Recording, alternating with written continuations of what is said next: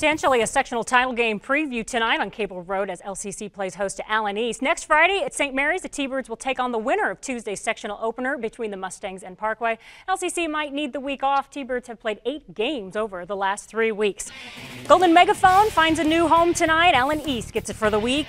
Here's Ben Steckschulte finds Martise Kimbrough. It's 3-0. LCC is off and running. Still in the first. It's going to be a lot of Kimbrough.